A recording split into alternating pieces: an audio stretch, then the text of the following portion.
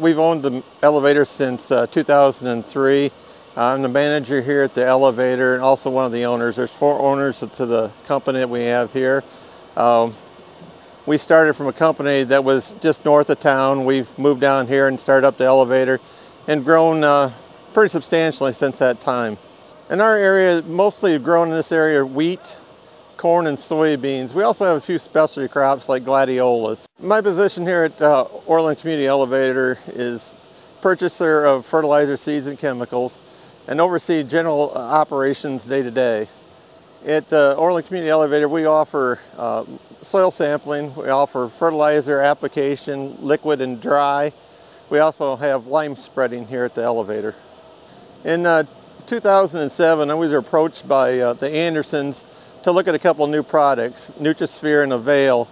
And we had a grower meeting, local grower meeting, where we brought in about 20 different farmers, and we met with the Andersons and with SFP, and we talked about those products. And from that time on, we had quite a bit of interest. For one thing, fertilizer prices were going up at that time, and so guys were looking at a way maybe to cut back a little bit on fertilizer and add something into that fertilizer that would give it some stability, where you don't have to use quite as much and gain some yield at the end. We use AVAIL in both liquid and dry fertilizers here at Orland Community Elevator in our area. We use NutriSphere in mostly 28.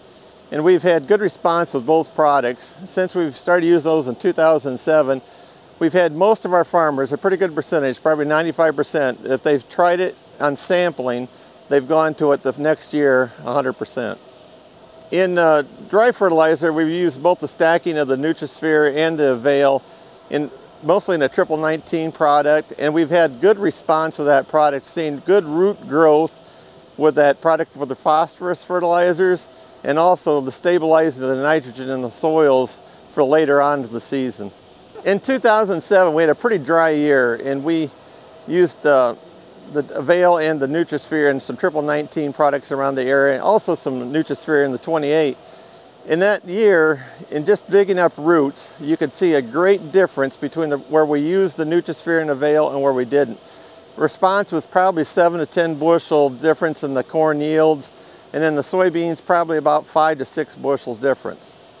With the cost of fertilizer these days and the inputs the farmer has, using the NutriSphere and AVAIL, we figured out that you can put on a little less fertilizer and gain substantial yield growth with that. And so we're just trying to help maximize the yield for the farmer with a little bit less inputs that he would have for that growing year.